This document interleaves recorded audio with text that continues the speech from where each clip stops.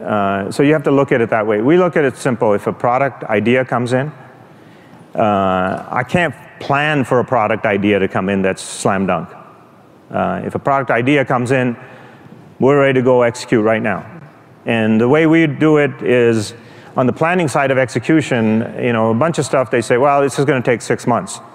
And I don't allow that, because what people do is wait 5 months, there's 5.5 months, and then start. I want to know, people ask me, when do you want this? And my usual answer is 3 o'clock. And every day, my view is the next day, what can you do today? Do your maximum right now, today. And so, unfortunately, some planning can actually go backwards, because they say, well, everybody else takes a year. How is that relevant? To me, it's like, no, 3 days, 4 days, let's go. So there's a lot of areas which planning is actually counterproductive.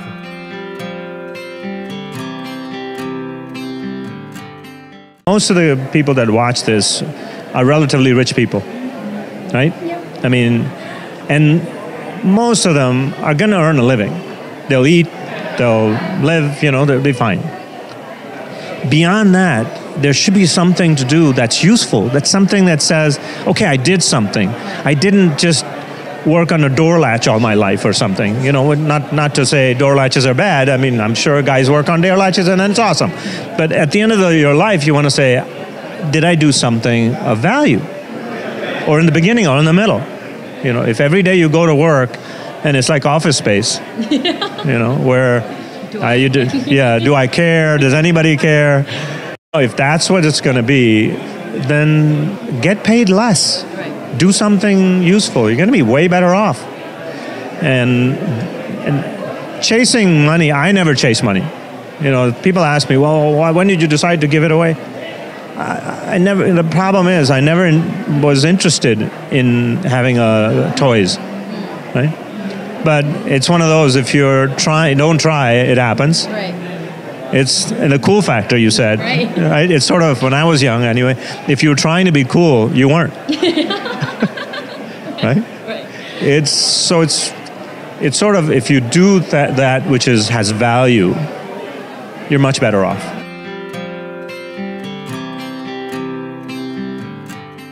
Somebody asked me, I think we were just having an interview, and somebody asked me, well, should we have risk takers?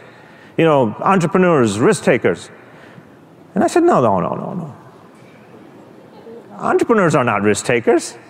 If somebody in my company wants to take risks, I say, oh, no, go work somewhere else. Our job as entrepreneurs is to minimize risk, to manage risk, to give it to somebody else, not take it. If you want to take risks, go to Vegas. It's a really simple concept, but if you tell people you should be risk takers, they go out there and just blow your money. I mean, it's really dumb. And again, like I said, our other principle is, please don't do dumb.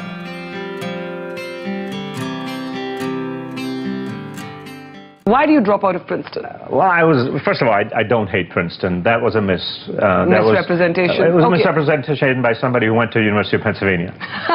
Okay, so beyond the college rivalry or the school rivalry, right, why do you drop out? Well, the Princetonian just interviewed me a few days ago, and I wanted to clear the air because I never said they were bad. Yeah. And the purpose really, to me, was, look, it was great for a year. And they said, why a year? I said, look, it's the same reason why nobody stays for 5 years.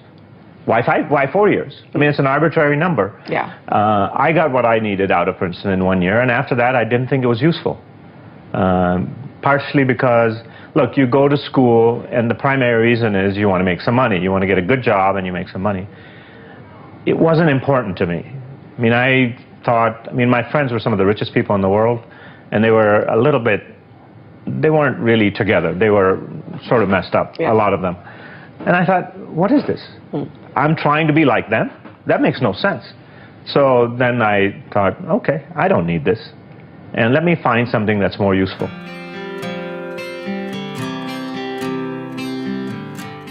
I think there's a misconception that if you're a billionaire, you must go out and your butler brings you tea in the tea garden or something.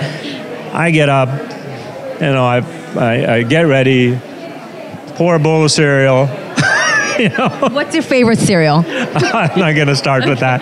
But, I put the milk in, I eat the cereal, drive to work, and then I work like hell. I work hard if I can. If there's work to be done, I'm doing it. And at the end of the day, it's really not that different. There's somebody who said, there's only one thing you can do 8 hours a day, and that's work. And what if you enjoy your work? To me, it's football, basketball, cricket, all in one. Yeah, wow. Work is great fun. And we've made our business so that it is fun. Everybody there enjoys it. And we have certain conditions in the company that if you don't enjoy it, go work somewhere else.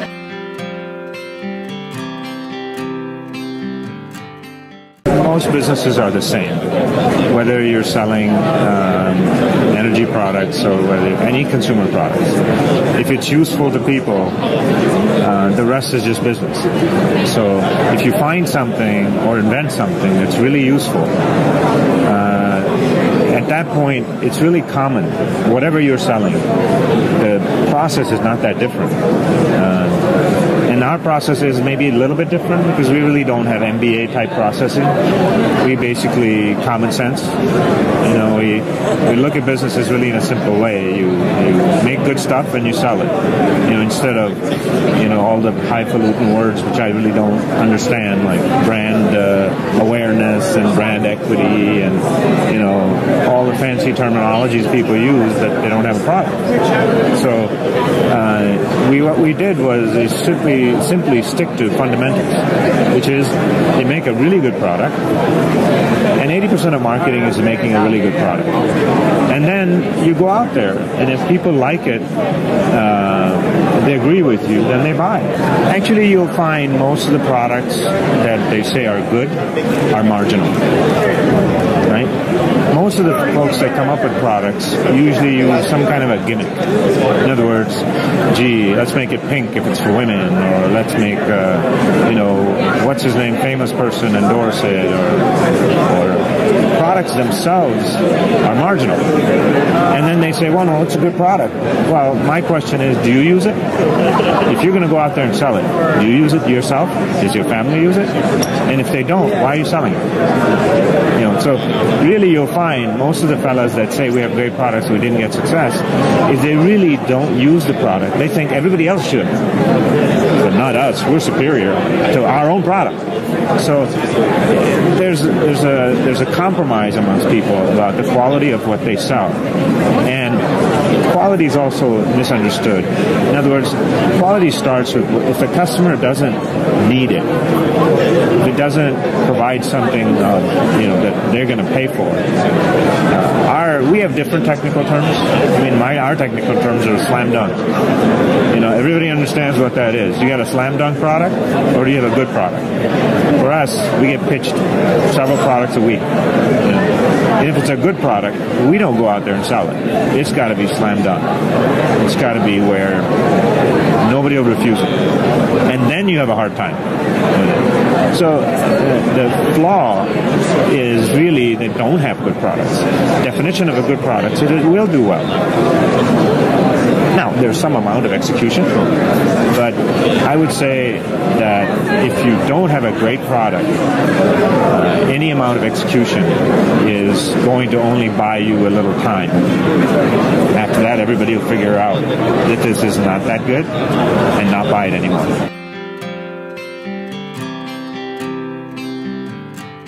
The problem with everyone is they follow fashion, right? You do what's all your peers think it's cool, things, this is, right now it's cool to start a business in Silicon Valley and get rich. That's the, when I was in the late 60s, early 70s, it was entirely the opposite. It was get out, drop out, do something else, right? So people tend to, both are really irrelevant, in the sense that fashion isn't and it should define your life. right? What everybody does, what everybody says, shouldn't define life. The ideal thing is to do something that has value, right? People say follow your dreams. I think one time I gave a speech, I said, follow your dreams, but make sure it's the right dream. You know, if your dream is to be a serial killer, please don't do that, right? So it's sort of think with your head. Although I know movies say, no, think with your heart. No, think with your head. Do that which is, has strength, which has meaning. And if you do that which has meaning, your life is better.